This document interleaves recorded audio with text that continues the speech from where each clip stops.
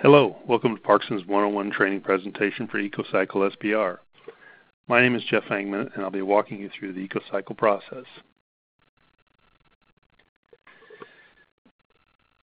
The SBR process is an activated sludge process for treating wastewater, and when you compare it to conventional activated sludge, everything's done in the same tank in an SBR. So unlike a conventional process where you have primary clarifiers or secondary clarifiers and separate aeration basins, everything's done in the same tank, so it's just changing what's happening in that tank. Instead of going to a separate clarifier, you're just using the entire SBR tank it's settled out in. And same thing with the aeration basin. You're using the SBR during aeration time to aerate, and then once you shut it off, you use the basin to settle out in. So it's a very compact footprint, and overall costs come way down when you look at the difference just in tankage alone. This shows a typical two-tank SBR, and in this slide it basically represents, it's all fiberglass and stainless steel supports inside the tank and all electromechanical equipment outside the basin for ease of maintenance and long-term operation. The main advantages of an SBR is its inherent nutrient removal capabilities, and typically we will guarantee less than 10 BOD, less than 10 suspended solids, less than 3 total nitrogen, and we've guaranteed less than 1 with phosphorus with chemical addition. The whole premise of an SBR is that you're growing a specific bacteria that settles out well. You're trying to control and kill off filamentous type bacteria that tends to not want to settle, and grow a specific bacteria that will settle out quickly and basically allow you to treat to a high degree of effluent. Normal ranges are anywhere from 100,000 gallons to 15 mgd are typical flow rates for an SBR, and the SBR will usually handle very wide ranges of flows and loadings. There is no sludge recycle in the SBR, unlike a conventional system, since you're just wasting daily. And unlike a clarifier where flow still comes in while you're settling, the SBR uses the entire tank to settle out in, so there's no short circuiting. And space-wise, you can go very deep tanks, compact common wall construction, so reduce space.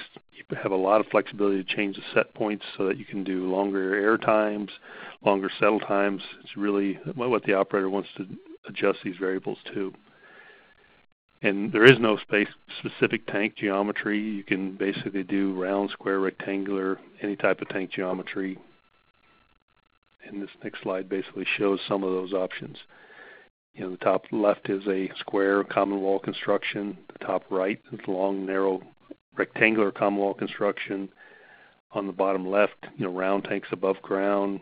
Bottom right, round tanks partially in the ground with equipment building located between them.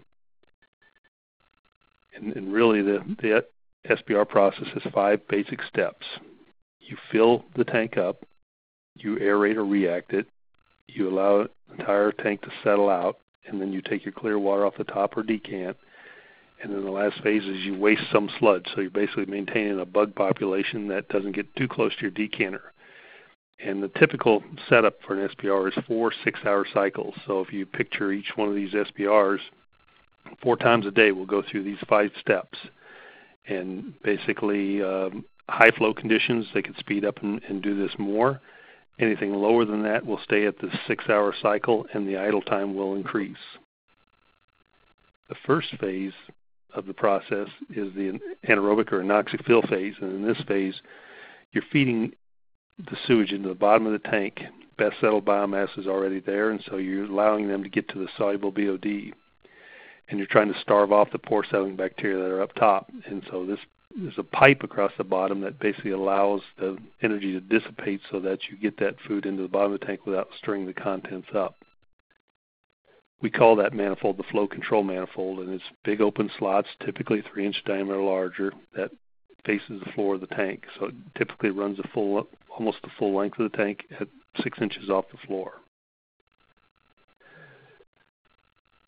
Once you've gone through at least 50% fill period being anoxic, the air will come on, and now you're still continuing to fill to either top water level or maximum fill time, and now you're starting to aerate and mix the contents of the tank while you continue to fill. This is where you get your simultaneous nitrification, denitrification, and the bugs will start to break the waste down.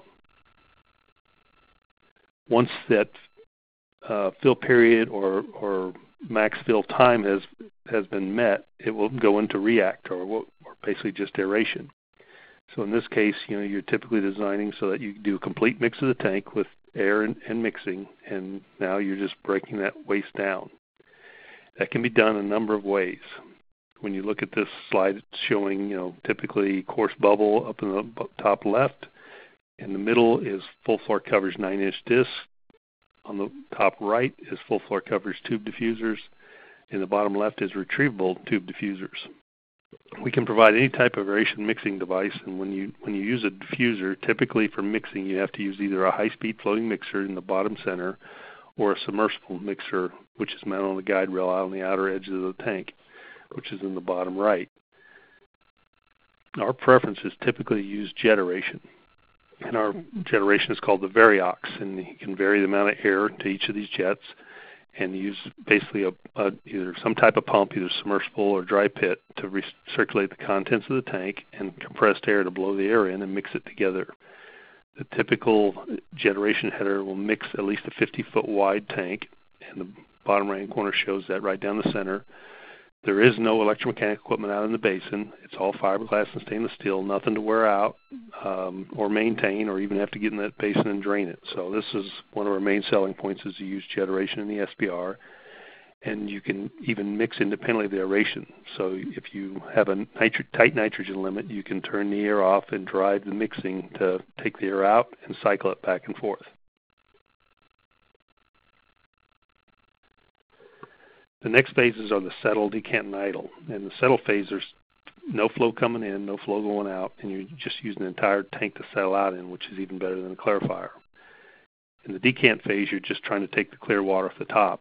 And historically, everybody in the SBR markets had a different style decanter, and lots of them had issues over the years. The key is, how do you keep solids out during aeration? So you got to have a device that maintains no dirty water getting in during mixing aeration, and then when you're ready to decant, that it can take the clear water back off the top.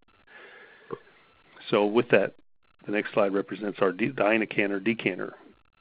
In this case, it's a foam-filled float on top, and the draw-off points are 18 to 24 inches below the surface. The float allows it to ride up and down with the water level, and the rubber hose that you see with the stainless steel support beams around it allow it to move up and down in the tank, not bounce against the walls. So it's same philosophy we had on everything else, is try to keep all electromechanical equipment out of the basin, ease of maintenance long term. This slide basically shows a side angle showing the effluent valve. When the control system calls for it to open, it will decant top water and stop that bottom water level through the control logic. If for some reason the operator's not there, or holiday weekends, those type of things, you have a rest at the bottom of the tank that will allow it to decant down and stop at the rest, so that you don't lose the best settled biomass at the bottom of the tank. The last phase is idle or waste sludge, and in this case we like to use a pipe with big open slots to pull from multiple points. And here you're just trying to maintain a certain sludge blanket, so you don't want that mixed liquor concentration to get so high that it starts getting sucked into your decanter. So you're always wasting some daily, and these bugs are reproducing when they eat. So you've got to maintain your bug population and waste out daily. In the bottom left-hand corner is basically showing a submersible waste sludge pump, which is what most of our competitors use, and they will typically rat hole into that and produce a very thin sludge to the digester. So it's just showing the differences. Control-wise, we have what we call a dynaphase control strategy, and SBR controls are the heart of any SBR. So you really want a good control strategy that works well for bearing flows and loadings. With this control strategy, it's constantly looking at the rise rate of the SBR and making adjustments through the programmable logic controller to adjust to those flow rates. Most of our competitors use a float and timer type control system, which is very simple but doesn't give the flexibility you need. So with the dynaphase control strategy, you always have at least one influent valve open. It does not require pre-equalization, and the cycle structure is based off the flow coming in. So there's a pressure transducer constantly looking at the rise rate and making adjustments on its own. So it's calculating the rise rate and automatically making adjustments to the process based on the flow rate up and down. The other nice feature of this is it has an initial failure response, so that if there is a major failure like an influent or effluent valve failure, it will automatically take that tank out of service and run the remaining tanks.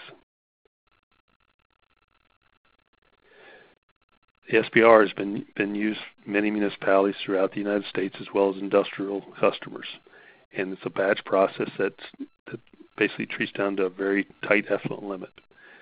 What we're offering is to promote our experience in the marketplace and make it so that we're focused on the SBR process. We offer all types of aeration and mixing equipment in the SBR.